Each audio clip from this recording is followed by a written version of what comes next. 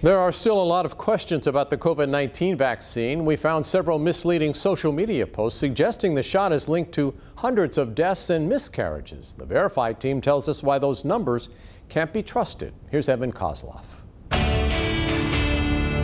The Verify team goes to the experts to get you the facts about statistics that might be floating around on social media. You may have seen tweets about reported deaths or miscarriages being linked to something called VAERS. So let's verify. What is VAERS and what can it tell us? Our sources are the VAERS website as well as two vaccine experts, Dr. Arnold Monto and Dr. Kawsar Talaat. It's very messy data. Let's start with Dr. Talaat, who says this system has some major shortcomings. And the same person can be reported multiple times, like the patient might report it, their physician might report it, the pharmacist who gave them the vaccine might report it. Right now, according to the CDC, more than 167 million doses have been administered nationwide. And as of the latest data, processed on March 26th, there were about 233,000 reports in VAERS, including about 1,800 reports of death and 66 reports of spontaneous abortion or miscarriages. Now, this is obviously some pretty scary sounding data, but our experts emphasize that just because something is reported doesn't mean it's connected to the vaccine. When you see numbers from VAERS,